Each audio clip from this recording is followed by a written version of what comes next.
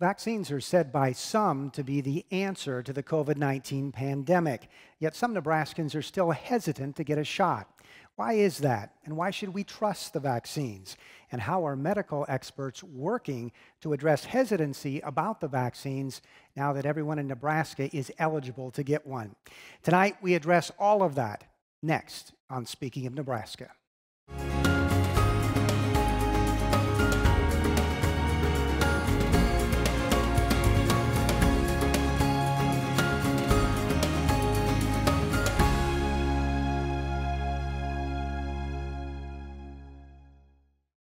Thanks for joining us on this special edition of Speaking of Nebraska. I'm NET News Director Dennis Kellogg.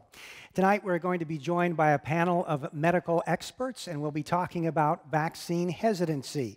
We're also going to take a special look at communities of color who have been disproportionately impacted by COVID-19. At first, during the pandemic, polls showed minority communities to be more hesitant about the vaccine. Now that may not be as much of an obstacle for that particular community. William Padmore of NET News explores how vaccine hesitancy, though, is still a roadblock for some people of color in the state.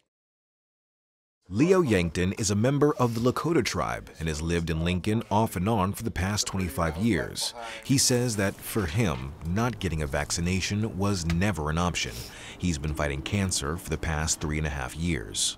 I felt like with all the struggles I've made through this fight against cancer, for me to end up dying from catching a virus would be very counterproductive to all the suffering and work I've done, to survive up to this point. While he is now fully vaccinated and not suffering any major side effects, Yankton admits he was hesitant to get the vaccine. Part of his concern was that he didn't know how he would react to the vaccine, but he points to the United States' checkered medical history with communities of color as the main source of his skepticism for him and many of his fellow Native Americans. We have historically had issues of misconduct and experiments on people of color in America. Misconduct from smallpox blankets, from experiments that actually directly involve CDC, like the Tuskegee experiment with the syphilis in black men, to things even more recent, like the sterilization of migrants through ICE just in the last few months. As the state works to vaccinate the population, community leaders are finding concerns like these a complex challenge in combating vaccine hesitancy. With the CDC reporting that people of color are more likely to be hospitalized and die from COVID-19, their mission takes on a grim significance. But many leaders have found distrust toward the medical community can be hard to shake. So really what I'm just trying to say is, okay, here's where I'm at.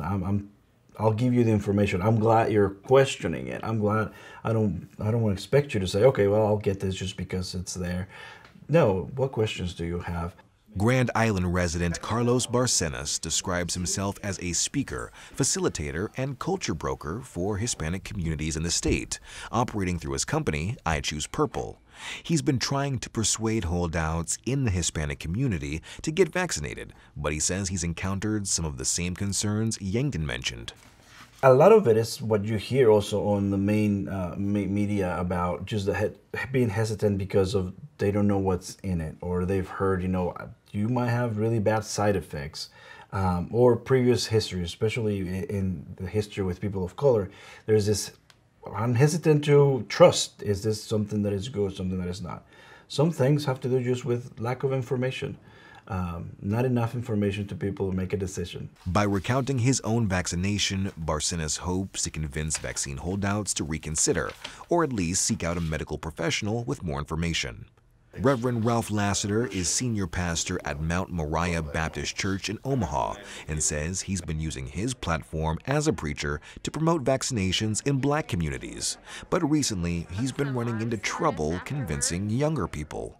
I have to acknowledge that some people have concerns. I have to acknowledge that sometimes individuals don't believe that maybe it's going to affect them. And so my response is to ask them, do you have a loved one? Do you have a parent? Do you have a grandparent? Do you have someone who is older, who maybe has an underlying health condition? Maybe they're diabetic, maybe they have some extra pounds, have had some cardiovascular issues. Because even though you may believe that you won't have the severe impact on your health relative to having contracted the COVID-19 virus, you could still carry it. And if you carry it and you carry it home, you carry it to your grandparents' home, then they can be much more severely impacted. With the CDC calling for a pause in the use of the Johnson & Johnson vaccine due to concerns over the rare development of blood clots after use, efforts to convince those on the fence may have gotten even tougher. Department of Health and Human Services CEO Danette Smith says the state has been trying to tackle hesitancy with their Finish Strong initiative, where we are talking with everybody, particularly those persons of color, about what it means to be vaccinated, why you need to be vaccinated, where you can go and get vaccinated. And we have some wonderful partners throughout the state of Nebraska, particularly in our Douglas, Lincoln, Lancaster area, who have been partnering with us on town hall meetings, Zoom meetings, to just get the word out there. Still, Smith has her work cut out for her. While his faith seems to have been rewarded for now, Leo Yankton in Lincoln says his feelings about the health industry remain complex. I still feel this distrust where I don't feel like I should be pushing the vaccine, but by showing through example that I was willing to take this and willing to take this leap of faith, it will convince some people to actually take the vaccine. For Speaking of Nebraska, I'm William Padmore.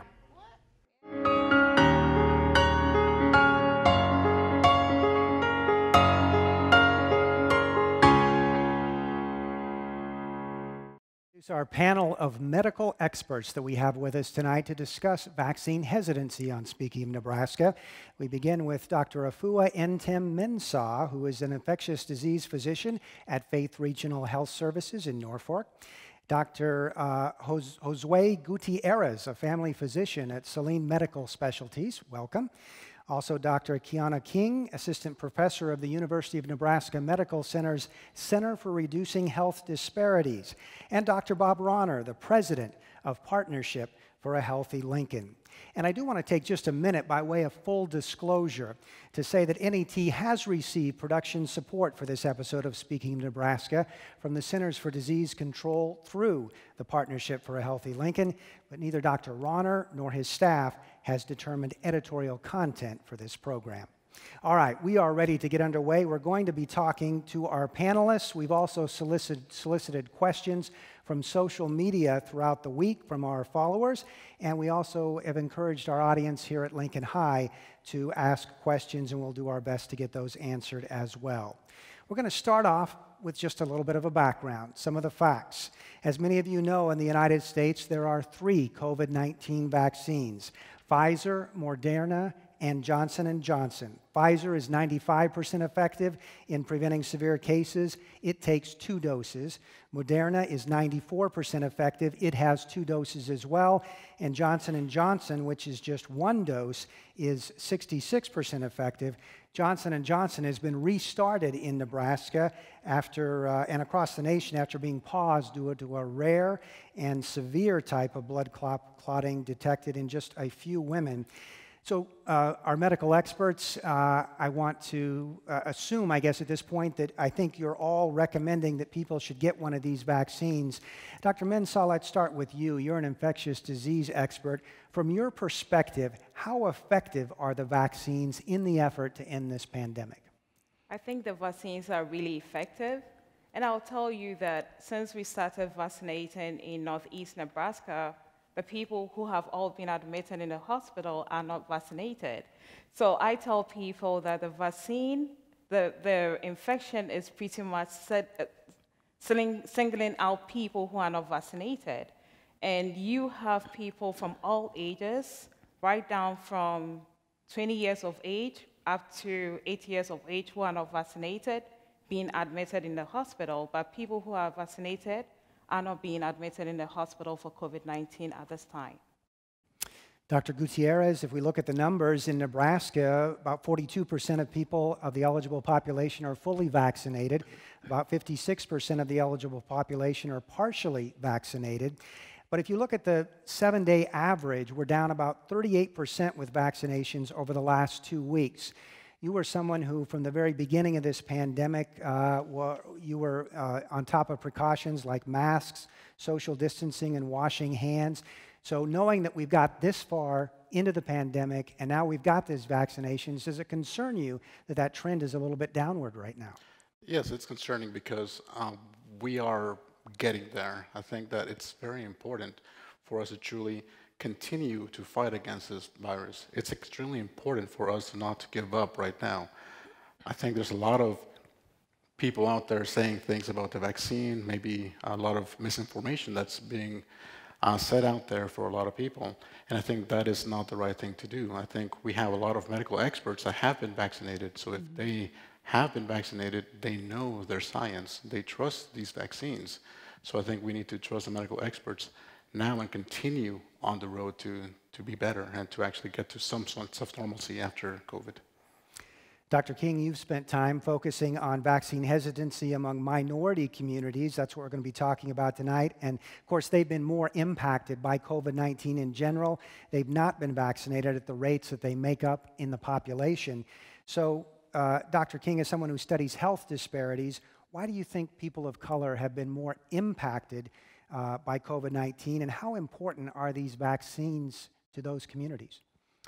Yeah, that's a great question. I believe that minority communities, people of color, have been more affected by COVID for a number of reasons. Obviously, vaccine hesitancy has been an issue, but I don't think that's the only issue. Specifically in communities of color, there's also access issues that have not been fully addressed. There's not equitable access to vaccines, so I think we need to make sure that we're not forgetting about these other issues that go along with vaccine hesitancy.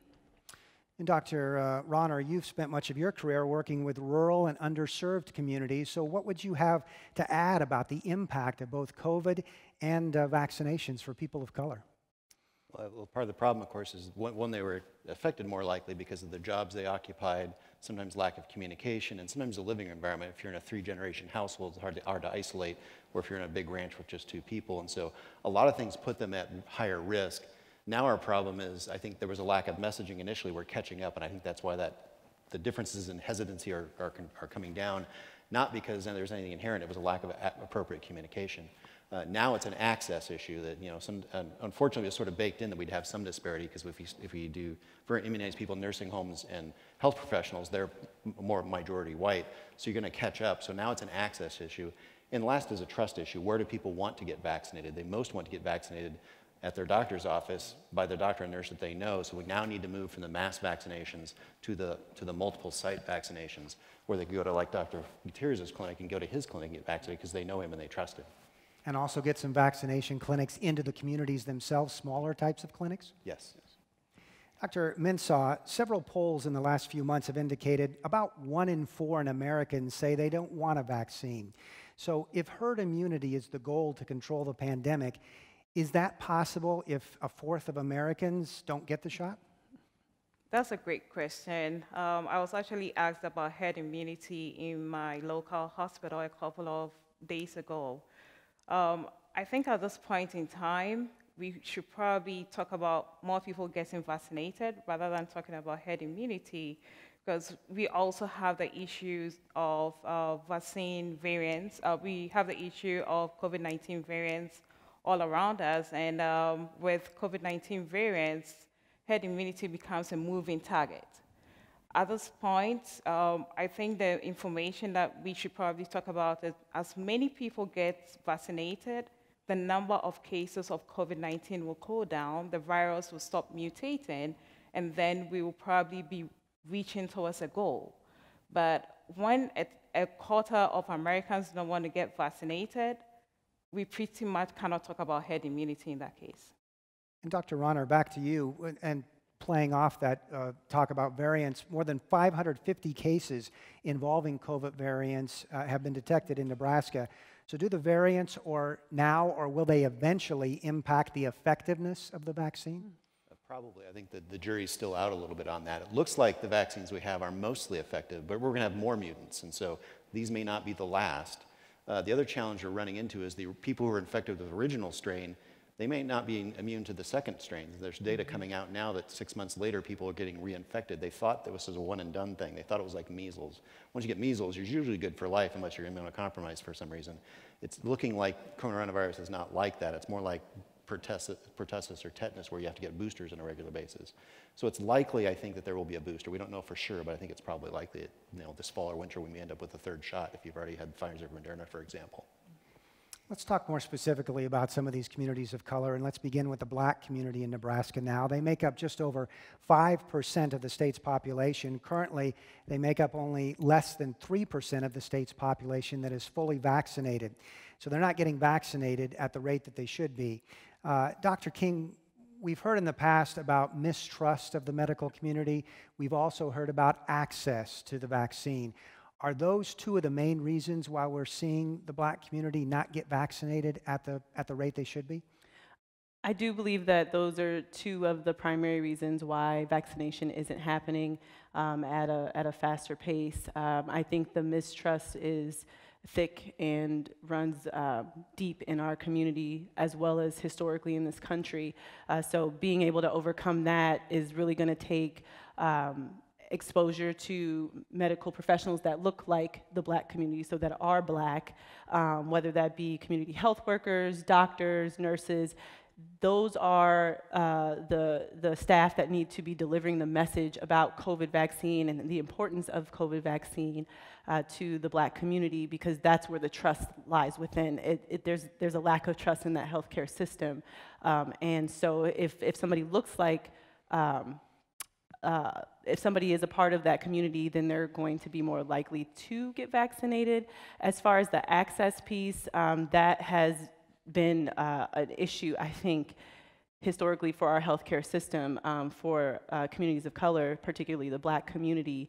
And so just making sure that there's access to different clinics within the communities. I think Dr. Ronner mentioned making sure that we get those smaller community clinics available within the community. I think in Omaha, specifically Douglas County, the Black population is about 11%, so a little bit bigger, obviously, than the state overall population. But the point of that is that in Omaha, we really have tried to make sure that there's smaller clinics within the areas where a majority of Black and brown people are residing, and just really making that community effort. So a lot of the community organizations are partnering with Douglas County Health Department and really trying to make that work and get Black people as well as brown people vaccinated. Dr. Gutierrez, NPR recently reported, they went out and asked people of color about why they weren't getting the vaccine. And a couple of things that came up in those questions, they cited health inequities and they cited medical racism, the possibility that Black people have that disparity in health coverage, potential biases also held by healthcare workers against people of color in their care. Has that ever come up? Do you think that's the case in Nebraska? Are those two reasons that are legitimate? I think at this time I have to take the example of my clinic. My clinic is a lot of Hispanic population come to me just because I speak Spanish. I live in Crete, and a lot of the population in Crete is Hispanic. We have around 6% of the school system is Hispanic there. So I think whenever you talk about access, whenever you talk about feeling comfortable with that clinician, if you go to a clinician that speaks your language, that has gotten the vaccine, and tells you, hey, it's safe, I'm still here, I think that's something very important. Now, if we talk about racism and in the medical community, I think, yes, it's probably out there.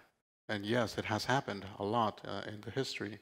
I'm not sure how prevalent it is in Nebraska, but at least we need to differentiate that from, is it an issue of people not being comfortable in that medical setting versus how true racism is in that facility, and that's going to be like an internal investigation or internal something that that community has to do internally to see if that's the case. We're talking about vaccine hesitancy and skepticism on this special edition of Speaking of Nebraska. I want to remind you that our panel includes Dr. Afua Entem Mansaw, Dr. Kiana King, Dr. Josue Gutierrez, and Dr. Bob Ronner. I'm Dennis Kellogg, your moderator for this. We talked about access, and before we leave this particular topic, Dr. King will talk about Omaha, which is where you're based, and it's home to Nebraska's largest minority populations.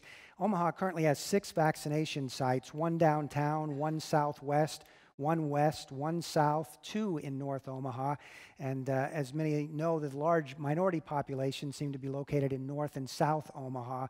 So are we doing enough to reach out to these minority communities, bring the vaccine to where they are?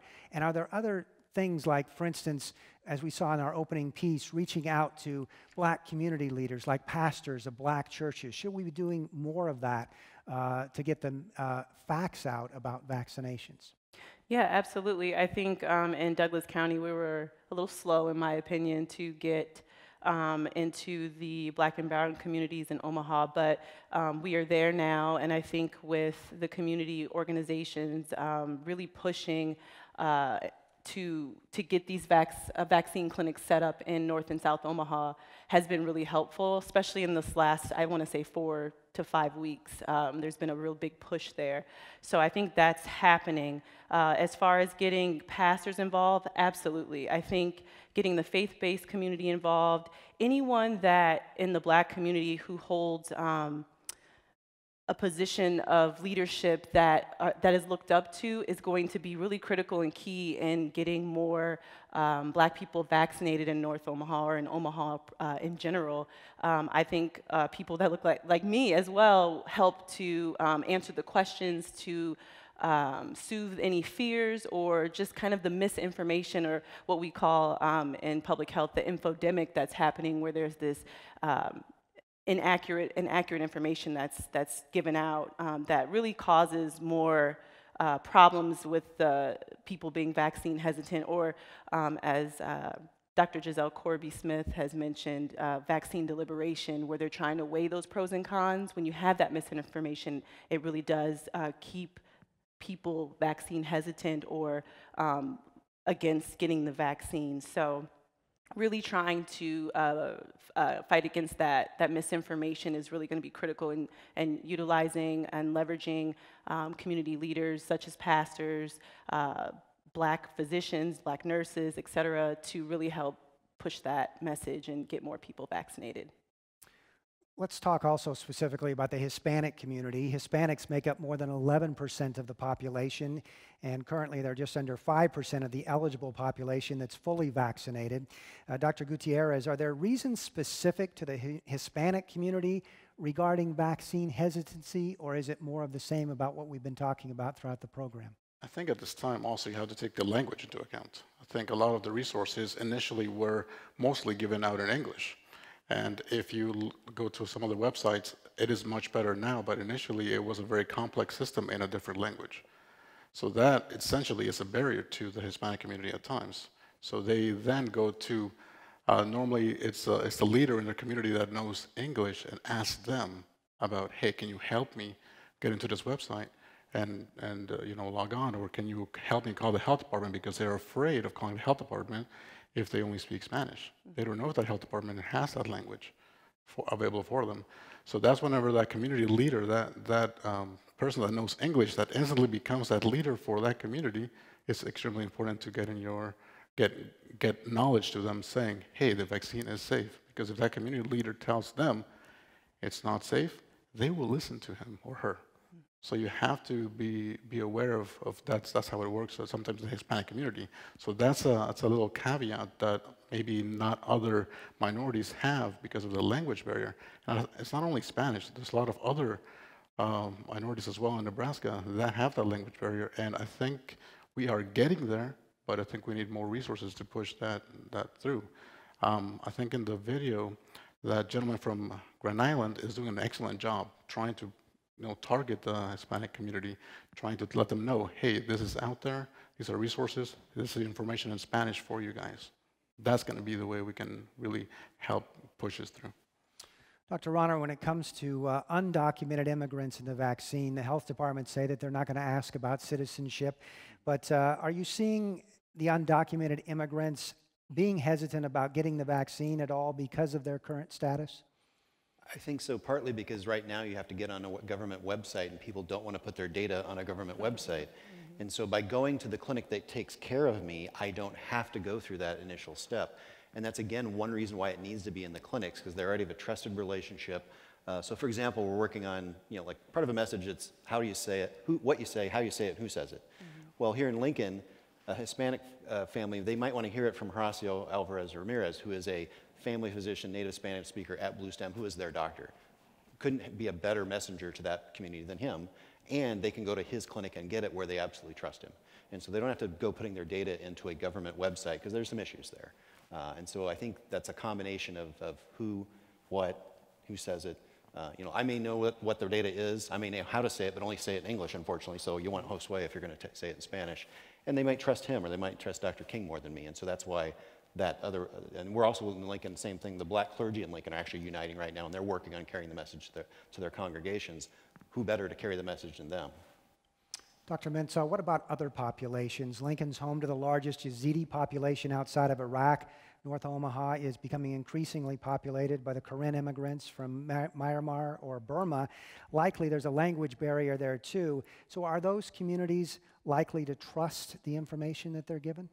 I think, as my other colleagues have said, you have to use the leaders in all these communities. You have to work through the leaders. People trust people who look like them. They trust people who speak the language that they speak. It's easier to communicate with people when they see someone who looks like them. And there's always this cultural barrier. There's always this little amount of mistrust. Sadly enough, you have people coming from all over the world, and they tend to trust their own rather than trusting someone who does not look like them. So you have to go through the community leaders. If it's going to go through the major mosque that they all go through, you go through the leaders in the mosque. If it's going to go through another faith leader, you go through the faith leader. If you realize that there's a teacher who teaches in one of the schools that is from that community, you go through that teacher, because that's how you're going to get the community to get vaccinated. And you try to translate their language. You try to translate from English into their language, because you want them to understand, you want them to get vaccinated. And once the community leader is vaccinated, they will all follow. People follow people they trust. And I think that would probably get more people vaccinated. I also want to touch on Native Americans, because the Native American tribes have been seen as leading the way on coronavirus vaccinations nationwide. In some cases, fully vaccinated rates for Native Americans are running 10% higher than that of the U.S. population. So I'll open this up to anybody who wants to weigh in on it, but what is happening with the Native American tribes, and what lessons are we learning from what they're doing? I think they've also been one of the hardest hit populations. Right. So I think they've also seen how bad this can be.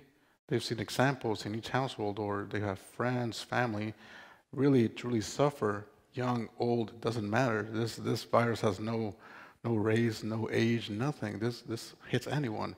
So I think after seeing that much devastation, those community leaders said, hey, we love our communities. Let's go ahead and push this through. I think it's all community there. And also their location went through the Indian service, and they have leaders. You have Native American leaders who are physicians who speak for their community. So they were right on, they spoke to their community, and they started vaccinating all age groups really early. Right from the 90-year-old to the 16-year-old, you had Native Americans being vaccinated. And he's right, they were really hit hard. My hospital happens to be the regional hospital in Northeast Nebraska, and we happen to have Native American people coming all the way from areas where they didn't have access to any big hospital to be hospitalized in Faith Regional, and we had that problem. So they were really hit hard with COVID. They saw COVID kill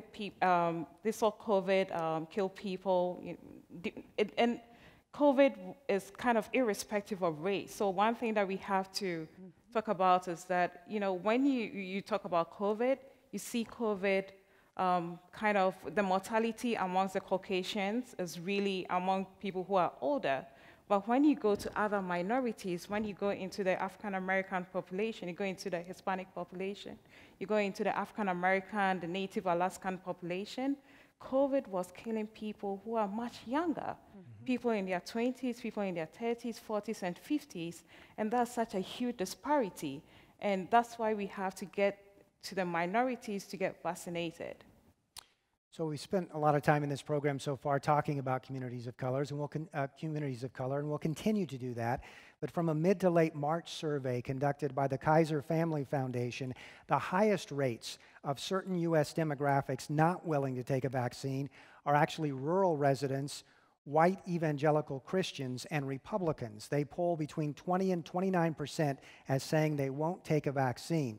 Now, at one point, black adults would have been higher. In December, that same poll reported 49% of black residents didn't want to get the vaccine. That's now changed. The latest numbers from March polling show 10% of black Americans don't want the vaccine. But are we seeing, or should we see, a shift in messaging away from the communities of color to target some of these other demographic groups that are showing to be more hesitant to the vaccine? Dr. King, I'll ask that of you.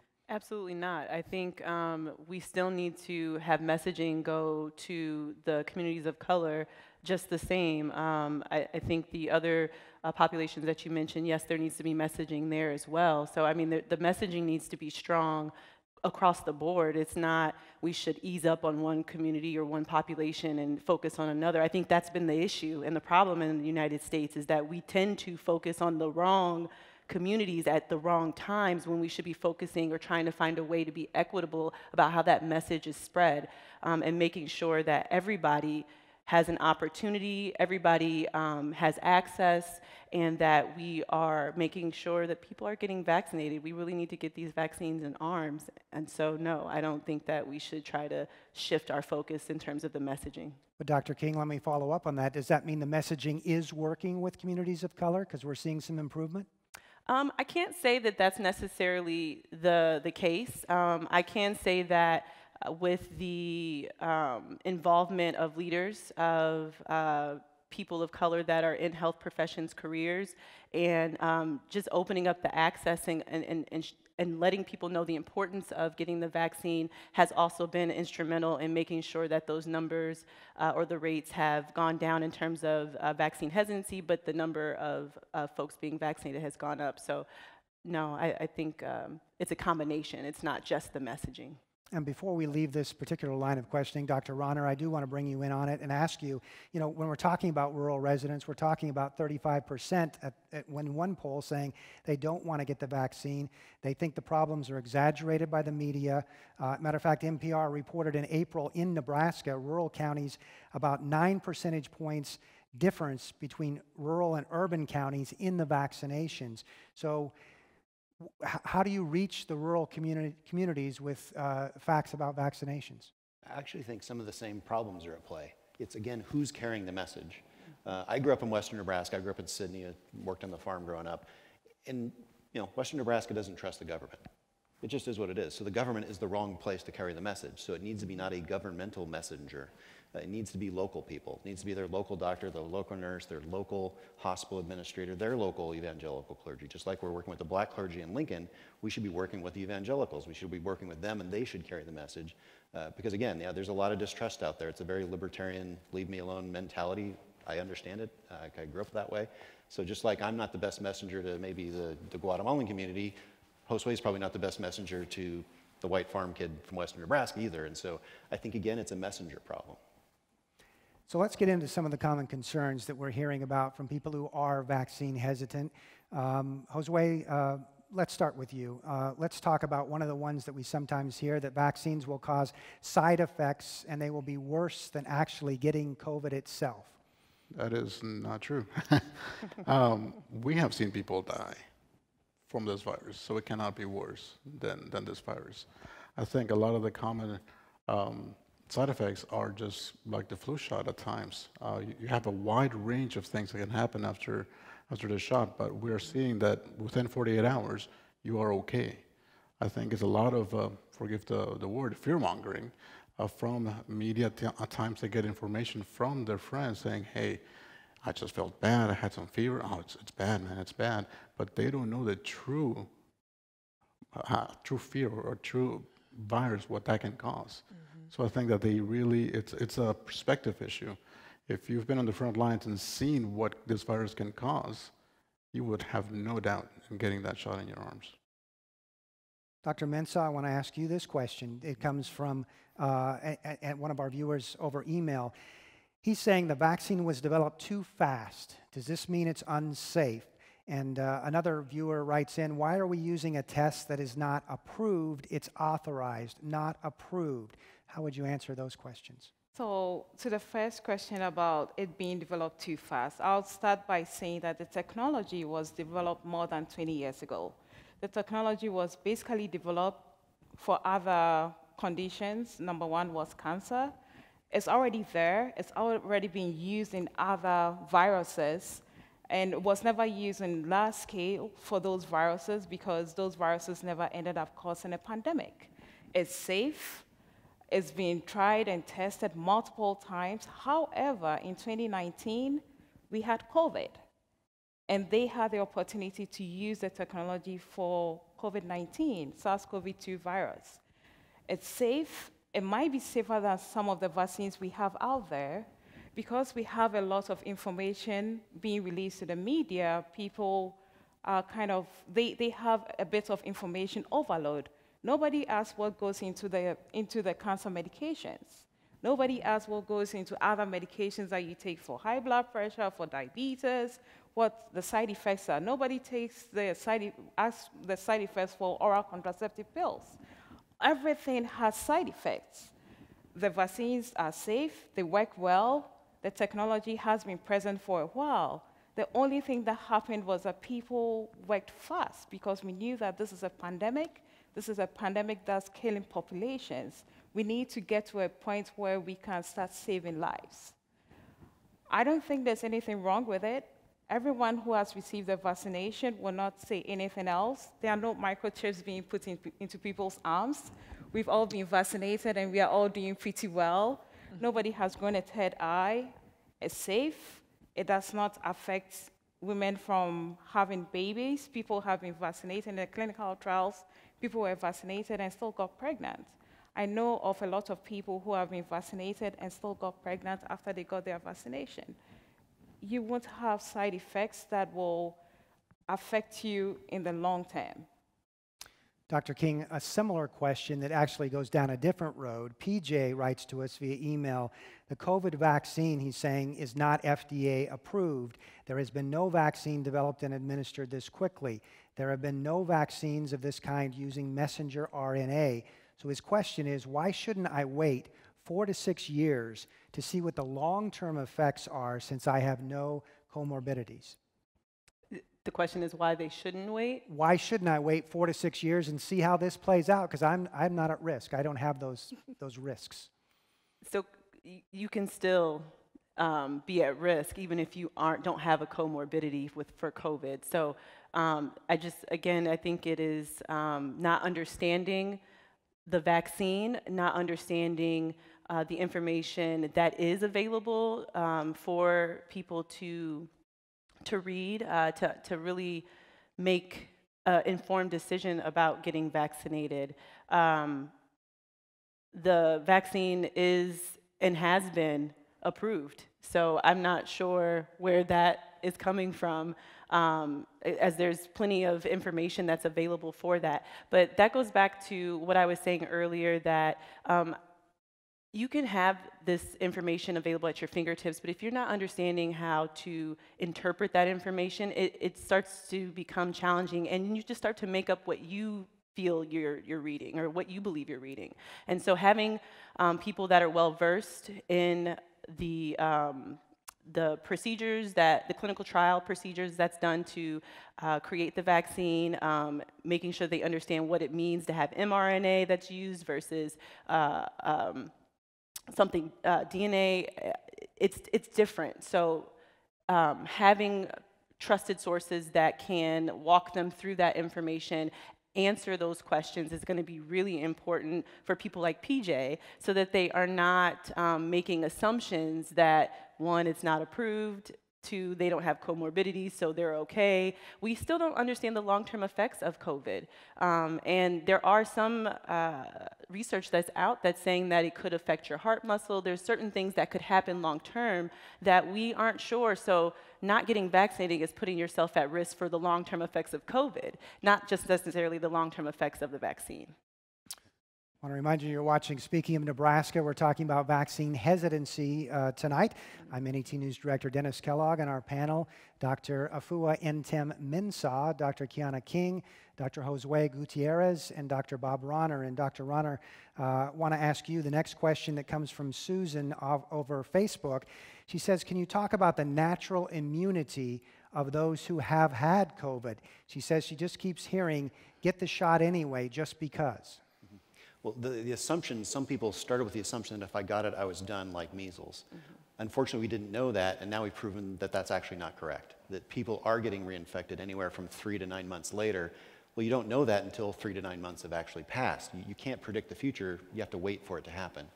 And that's what's happened. We're already now seeing people getting reinfected. So just last week, a study published in a Kentucky nursing home, they had an outbreak, and a bunch of people got infected, they got under control, and then months later they had another outbreak. 12 of those people who'd already been infected got infected again, one of whom died.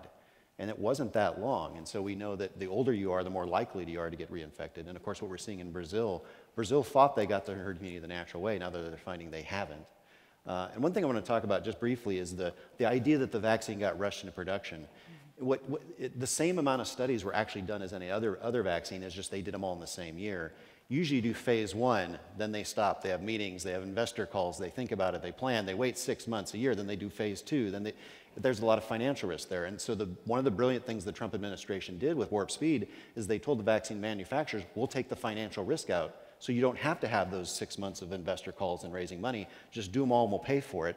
So the same number of studies got done, they just got done all in 1 year instead of spread out over a decade. And so that's how it happened faster. The other thing, I think it's valid for people who've been hesitant initially. When there was only 30,000 studies, I know a vaccine person who said, I don't get comfortable until 3 million doses have been given. So when it first came out and only 30,000 people got it, it was natural for some to be hesitant, and some went first, some didn't. But we passed 3 million, we passed 30 million, we're well over 100 million. This isn't new anymore, and we've got data on all of it. So. Dr. Gutierrez, I want to ask you a question from Tammy. She wrote in via email and says, do we have to get another 2 shots in a year from our last one, or is it sooner? Or will they have 1 shot by that time? And also, will we still have to get the flu shot 2 every year, or will they combine them into 1 shot? Wow, that's a good idea. I'm guessing a pharmaceutical company is like, whoa, wait a second. No, but I think we don't know. The answer right now is we don't know. I think Moderna is having some studies right now of possible booster shot after 6-9 months. So the short answer is we still don't know. This might become a seasonal issue. This might become something like the flu shot. But at this time, we still don't know. I'm not sure if you want to kind of tag into that and a little bit more of studies. I think you're right. We still don't know. And with the variants, I think in terms of the boosters are being made to target the variants. We don't know how many more variants we'll have, maybe 9 months from now, 12 months from now. I think every country right now has its own variant of COVID. You see countries battling COVID right now. You know India is battling their own COVID. Brazil has its own variant of COVID, and South Africa has its own variant of COVID. We had the COVID variant from the UK, and you'd be surprised, and even states in the United States have their own variants of COVID. We have the California variant, we have the New York variant. So we still don't know. I think at this point in time, you need to get vaccinated with what we have. And what I try to tell people who happen to walk into my consulting room is that when you get vaccinated with what we have now, you're going to have some level of protection. It's going to keep you out of the hospital. We need to send that message across to people that you get vaccinated now, it's going to keep you out of the hospital. We don't have a lot of cases of variants in Nebraska, so this is a time for a lot of people to get vaccinated. We need to get more people vaccinated and have our virus numbers really, really low. And who knows, maybe the variants may pass over us, but at this point in time, more people, we need to get more shots into arms. And the question about, I don't have any comorbidities. We saw people without any comorbidities admitted to the hospital, die from COVID. We've seen people admitted to the hospital, spend months in the hospital, intubated in the hospital because of COVID. I tell my patients, I tell the general public, you don't know how your body will react to COVID. That's just the truth. You could be the healthiest person on earth, you could run marathons, you just don't know how your body is going to react. It's better to be vaccinated than to get COVID. So following up on that, we got another question that was sent to us via email. She says that she's a Black 66-year-old female. She has a host of medical issues: heart failure, lupus, thyroid disease. She had a gastric bypass surgery and knee replacements as well. She says, I've got major concerns about taking the vaccine. Should she have those concerns? Dr. Ronner. Yes. I mean, I guess a lot of things, it's a risk versus a benefit. It's a safe vaccine, it's not, but the risk isn't zero, but we can quantify that risk. Like the Johnson & Johnson stuff that just came out, yes, it can cause a blood clot, but it's 7 out of 1 million if you're a woman of childbearing age. If you're a man, it's less than 1 in a million. So is there a risk? Yes, it's bad if it happens, but there's the risk of that 1 in a million, and then there's maybe the 1 in 1,000 chance that you're gonna die. It's a 1,000-fold difference. So if you're a betting man, you're gonna want the vaccine, not try to risk this, because it's just not even close. And so people need, I think partly it's that understanding how to quantify that risk. Yes, there's a risk, but the benefit is so outweighing it. And for this woman, I mean, her chances of dying if she gets coronavirus might be as high as 1 in 10. Yes. Interesting question comes to us on Facebook from John, and he says quite simply, what's in the vaccine? Does anybody want to take it? So it's basically the mRNA. So it depends on the vaccine. So for the Moderna and the Pfizer vaccination, it's basically mRNA, which is suspended in a nanolipid particle. So lipid particle, you could equate it to something like oil or cholesterol. So that's basically what it is. Then you have a few components to keep it safe and keep it, to be able to store it so that we can deliver it from the storage into people's arms. And I'll just say something. What's basically in these vaccines are the same things that are found in other vaccines. What you find in the flu shot, some of the components of the mRNA vaccines are found in flu shots. What you find in the AstraZeneca or you find in the Johnson & Johnson, these same components are found in other vaccines also. I actually decided to go through all vaccines that we have in the United States, and all these components, they are just about the same. These are the same things they use to manufacture vaccines. Nobody ever asks about what you find in vaccines. You know, you have mothers leading their children to the pediatrician, and the pediatrician gives a child vaccination, and that's the end of it. But right now with COVID, you know, people are asking, these are the things that you've been receiving all these years. These are the things you had when you were a baby, and you're still alive, and you grew up to be an old person. Dr. Gutierrez, another question that came to us via email. Why do I need a vaccine when there are therapeutics to cure it and the survival rate is 99.9%? Because you don't want to be the one that's not in the survival rate. I think at this time, you need to think of not only yourself, but everyone else around you. We are a community. If you are a loner, if you are just in your house all day long, you have to go out sometime. You are exposed to things, be it that mailman, whoever it is. You have to be thinking of everyone around you. Even if you don't have any comorbid conditions, think of your fellow man that might. If you are passing that virus along, because you might have no symptoms, but still have that virus, you're still passing it to that other individual. So I think that's something you need to think about as well. There's always a possibility, even though there's a 99% whatever survival rate, you have to think about that, 0.1, or actually it's a little bit higher than that, but just think of it that way. Dr. Ronner and Dr. Gutierrez, you're both primary care physicians. Would it make a difference, and I think you brought this up briefly earlier, if we get these vaccinations taking place with a personal doctor, someone that they know, that they can get it in their doctor's office as part of a routine checkup? Do you think that makes a difference? Yes. At this time, our local Public Health Solutions is this local public health department. They have done an excellent job. We've actually partnered with the health department to get some of the vaccines come out of our clinic. That has increased quite a bit the availability of those patients to come into our clinic and get those vaccines from someone that always does it every single year, year after year. They know our process. They call us. Everything is just the usual, another vaccine checkup or another health maintenance checkup for them. So it's something that's known to them. It really eases those fears that they're around this vaccine. So that's one component of it. The other thing is you need to let the people who have been doing it for so many years that already know how to do these things to continue to do it. I think that putting an infrastructure for health departments to do it and things like that, yes, it's important, but why reinvent the wheel if the wheel has already been running great from primary care offices? I think that's something you need to also think about. So I think as we move along in this pandemic, and if more shots are needed, it will eventually migrate to those primary care clinics because that's where they should be. Dr. King, did you want to jump in, Well, Dr. there's also Ron? a big issue of timing. We're now pivoting to children. So we're already approved to 16 to 18. The phase 3 trial is done for 12 to 15, so it's probably out this summer. What usually happens this summer? Well, it's school and physical season, sports physical season. All summer long, they're going to be seeing their family doctor and pediatrician. Who better to explain to them, their pediatrician and family doctor right now? That there's no PSA or billboard can compete with me going in and bringing my child to see pediatrician Dr. Phil Boucher and Phil saying, hey, here's why I'd like you to get the vaccine. So the timing right now is really important. So June, July, August, that's when the 7th grade physicals, the football physicals, the pre-participation, they're all going to be there. Everybody's going to their doctor this summer to get those done.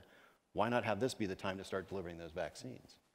I want to ask you, is there any reason that you can think of not to get the vaccine? I mean, we have seen healthcare workers who have not gotten the vaccine. We have seen some doctors who have come out and been against the vaccine. So is there any reason that any of you can think of that is legitimate to not get the vaccine?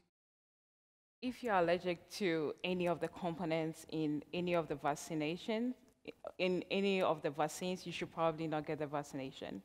I think that's the main contraindication to getting vaccinated. Immunocompromised people can get vaccinated. People with comorbidities can get vaccinated. If you have allergies, you are always advised to talk to your primary care provider or talk to your allergist before you get vaccinated.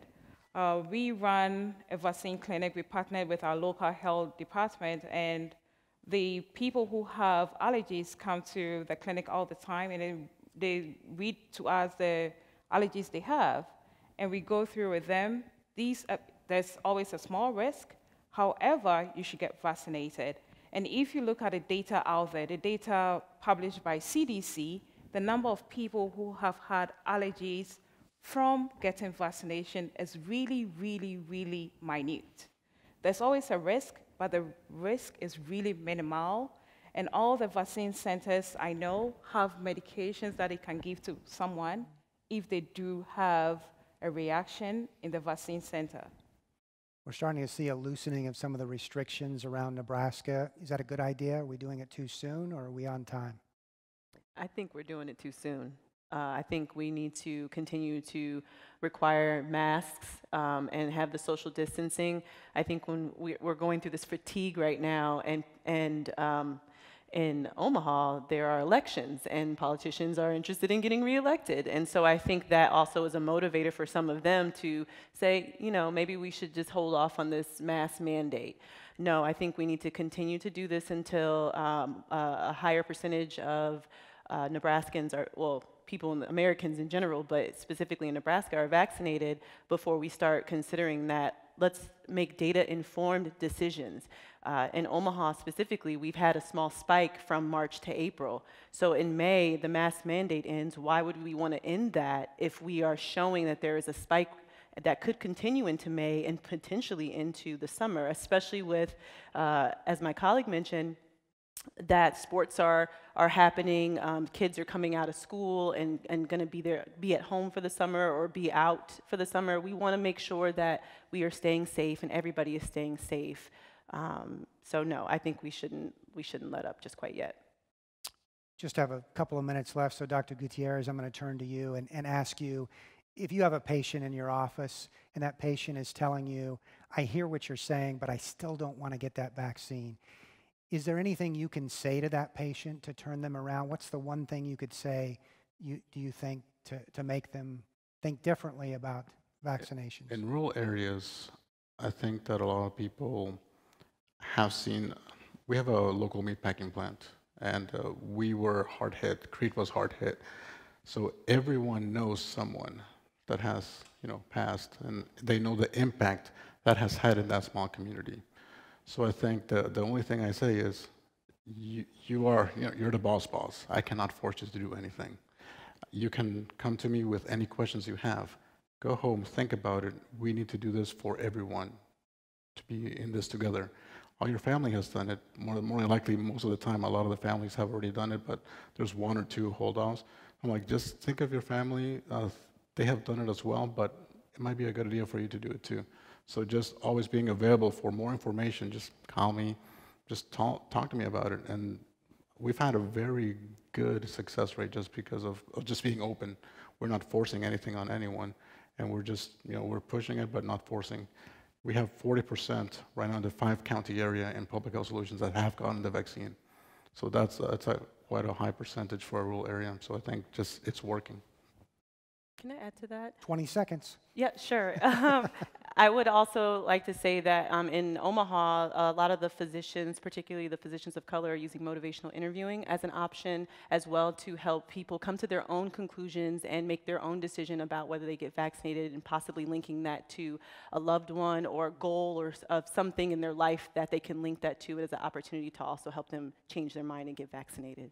This has been a really good discussion, and I hope it's helped the audience here, and I hope it's helped the audience at home. I want to thank each and every one of you for being with us today. Dr. Bob Ronner, the president of Partnership for a Healthy Lincoln, Dr. Kiana King from the University of Nebraska Medical Center's Center for Reducing Health Disparities, also Dr. Josue Gutierrez, from family physician from Saline Medical Specialties, and also we have Dr. Afua Nentem Mensah, infectious disease physician from Faith Regional Health Services in Norfolk.